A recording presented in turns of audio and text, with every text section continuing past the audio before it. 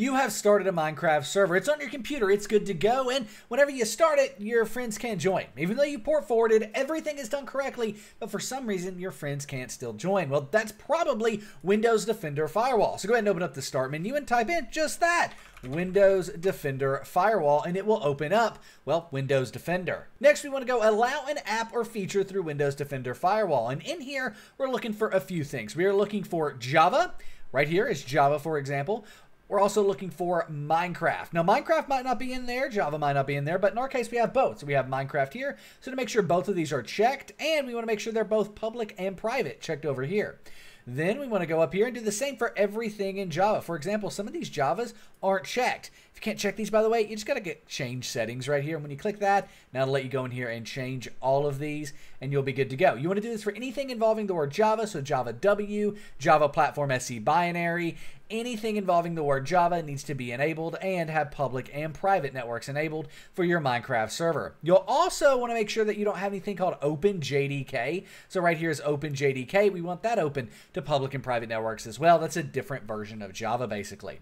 Now, when you click OK here, it's going to go ahead and save those. And generally, you're good to test things, but you might not be done. You might need to go into advanced settings. And before I show you how to do that, you don't have to worry about doing any of this, by the way, on a SimpleGameHosting Minecraft server at the first link in the description down below, the breakdown.xyz/simple. At SimpleGameHosting, you get your server set up in minutes, can easily add mods, plugins, and mod packs to your server, and don't have to worry about port forwarding your own computer hardware. Your server is up 24/7. Anytime you want your server online, it is online, and there's even expert live chat support there to help you out. So start a Minecraft server the simple way at the first link in the description down below, the breakdown.xyz/simple.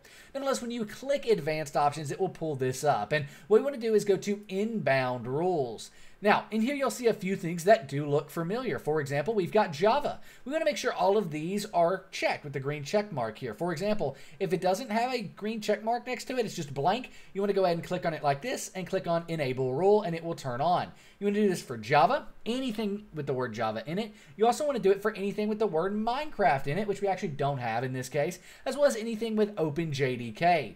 If it's not got that green check mark next to it, click on it and click Enable Rule. Now, occasionally, you will need to add this manually if it's still not working. And what you can do is click on New Rule up here, and then you want to click on Program, click Next, and then you want to browse to find the program that you want.